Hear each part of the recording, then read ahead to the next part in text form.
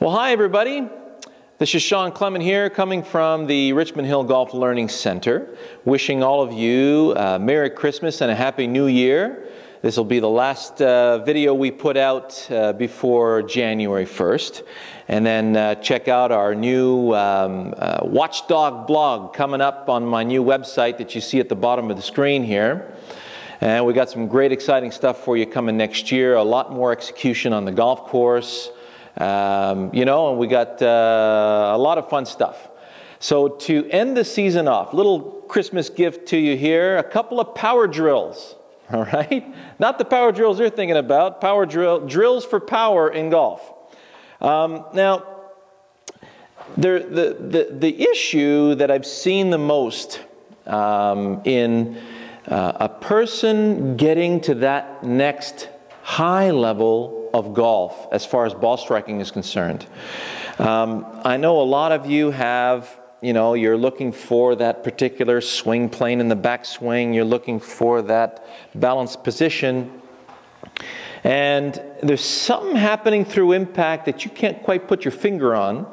If you go to my transition video, that's a big one right there. And you remember us doing the fine-tuning the best drill, the drill with the feet together. Well, these two drills here are going to help you put that package together to get to that next level, okay? Obviously, my DVD is going to help you do that too, but this right here is going to be a big one. It's good stuff. Now, you're going to latch on to one of these two drills. One of these two drills is going to work for you. And this what we found in many of our students. I would say about 50% of the students couldn't do one of these drills and did extremely well in the other, and vice versa. Okay, so I'm going to give you both of them right now, and then I'm looking forward to your feedback afterwards. Okay, so you remember the feet together drill. So we're going to do a little variation here. We're going to add, the Happy Gilmore in that feet together drill. So we went from a nice range of motion, giving that nice catapult effect through the ball. Thing is, when your feet are apart, you need to make sure that you've got something solid planted in that left side through impact or well before impact, because you have to anticipate this big burst of inertia coming through the shot. If you're on your right side and you're swinging through, you notice how it has a tendency to pull me around like a rag doll because I'm not braced on that left side yet. So you take your normal setup. You're going to put both feet together into your right side, right? So you just bring your left foot to your right foot and just keep your club in front of you here. Now you're going to take a backswing. So as you take that nice centered backswing with your feet together, I want you to do it in a way where you're really going to feel some nice momentum, and then you're going to start falling toward the target. So in other words, you are falling butt first towards the target. And the instinct is going to be to catch yourself. Once again, you want to catch yourself with that left foot. So it's going to look like this. You want to definitely hear the left foot plant way before the swish of the club. Remember the swing sequence video, okay? So let's try that again. Feet together. All right, so you notice how that left foot planted well before the swish of the club. So from this angle here, I don't want to put a hole in the wall, it'll look like this. So you notice I'm well planted through that left hip, left knee, and left ankle. I don't want to plant into the toes of the left foot. I want to feel like I'm planting into the heel of that left foot. And then from there, everything will unwind. It'll feel like it's unwinding well right. You'll see how it'll unwind right down the line. So let me show you that one more time. And there it is, okay? Now for some of you, you'll have a tendency to plant either too wide, not wide enough. It'll be a difficult movement to coordinate for you at first. So So we're going to try a different way, all right? And this has been successful with a lot of my students as well. So we start off here. We're going to take a nice backswing, and as we're taking that backswing, we're going to step forward into the ball and then hit the shot. So we're only stepping with that left side. So it's going to look like this. Once again, the plant happens well before the swish of the club. And you'll also notice that as my hands are passing the knee, that's when I start stepping.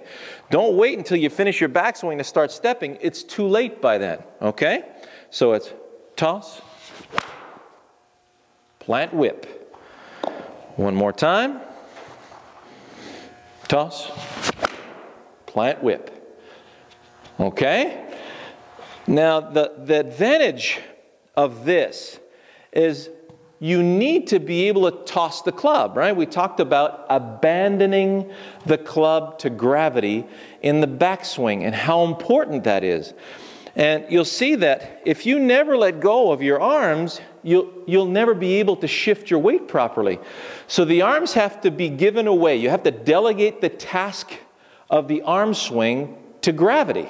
So once you toss them away, it's like they disappear behind this veil. Don't worry, they're still there. You haven't lost control of the club. You've just given the control of the club and the arms to levitation of gravity and inertia here, okay? So it's toss, plant, whip.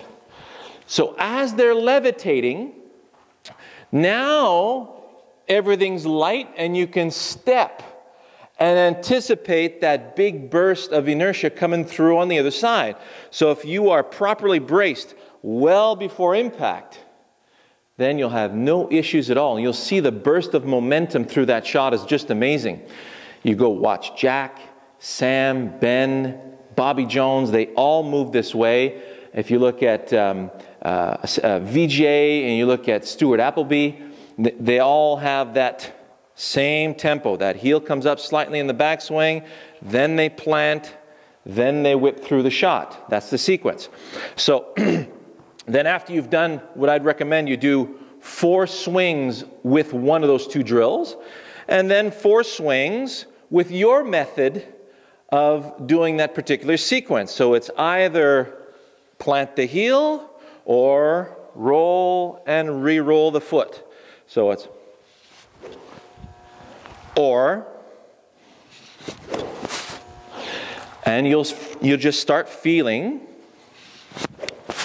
that nice levitation in that backswing. You'll feel how those arms get pulled toward the target as you clamp down or as you squat.